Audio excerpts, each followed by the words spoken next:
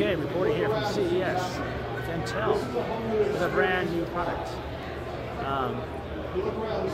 Virtual reality 3D painting. Now the artist is performing for us. It allows us now to see art and creativity once again, always fresh out. So what she's doing, she's actually in 3D now. No longer tethered by a brush, a pencil, a computer, or a tablet. She's spray painting. So you can see she's just working over, under. By Intel. Again, the world is empowered. She can create RealSense smartphone developer kit. If you're a developer, get a RealSense smartphone developer kit. I'm about to get one and change the world. Wait, I just changed it yesterday. I'm going to change it again. And also a tilt brush. So she's using one as a palette, one as a brush. It's all being powered by fifth generation. Here you go, girl. Hang it up for us. These are our best processors we've ever made. If you can see with the brush stroke, it's really All right.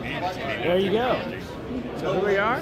no lag. Check it out at ImaginationMediaStudios.com. All of these interviews, and spread the word. Please tell them about the new network, Imagination Media Network, coming soon. All about technology, finding the greatest minds in the world and showcasing to the world so you can learn how to be like them and find the coolest stuff to watch. All right, thanks so much, guys. We'll see you next time. So guys, as you make your way into the main Intel booth, I want to bring your attention to the iconic